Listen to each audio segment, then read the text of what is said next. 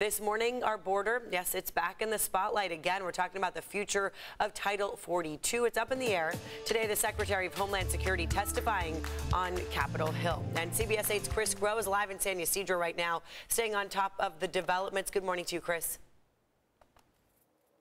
Hey, good morning, Netta. Look, a lot of pressing questions as you wake up this morning. What will the border look like once Title 42 ends?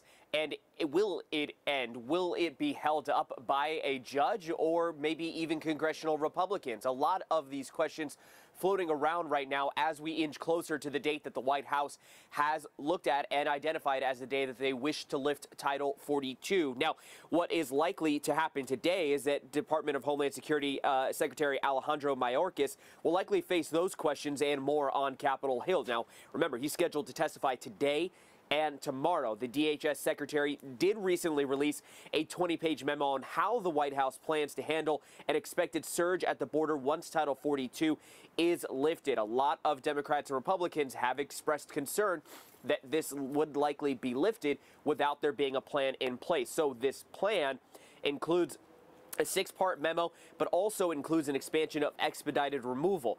That allows the government to deport those who do not ask for humanitarian refuge or fail to initiate asylum screenings. Meanwhile, that judge in Louisiana is temporarily restraining the White House from its plan to lift the measure by May 23rd.